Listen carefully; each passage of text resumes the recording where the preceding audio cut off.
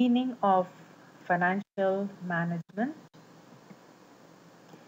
Now, financial management refers to acquisition and use of funds in the most efficient manner. That is, obtaining funds in the most economical way, which also means obtaining funds or raising funds at minimum cost. That means the economical way. Financial management also refers to the investment of funds in an optimum way so as to maximize shareholders' return. So the optimum way could mean investment of these funds so as to maximize the return from the funds.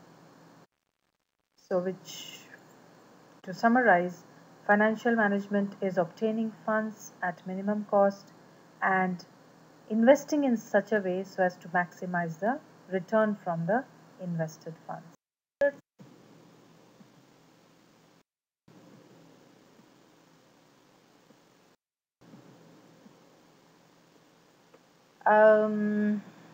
Yes, but the greater the investment in current assets, since these assets are blocked and they are not being put to, they are not being invested,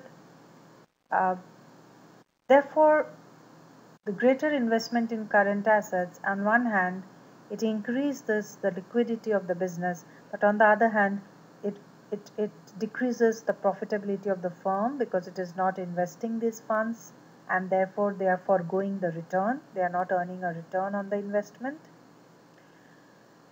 Therefore, the investment decision by the financial manager has to be taken in such a way that the liquidity is maintained, but at the same time, the profitability of the organization is not decreased, which means that there shouldn't be too much investment in current assets.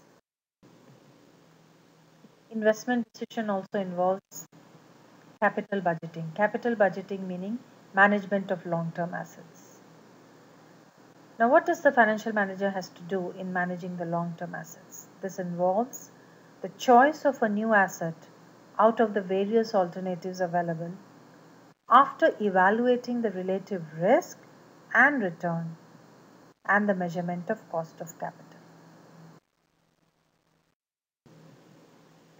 Then we come to financing decision.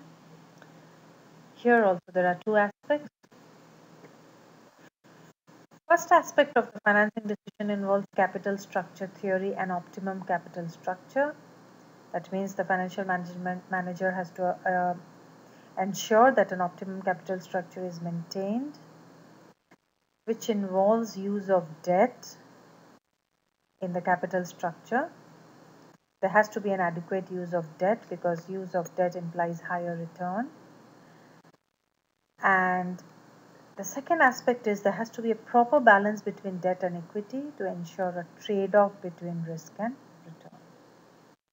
Financing decision also involves determining the appropriate capital structure, meaning capital structure decision needs to be taken given the facts of a particular case, whether there should be more of debt which is to be used or whether there should be more of equity.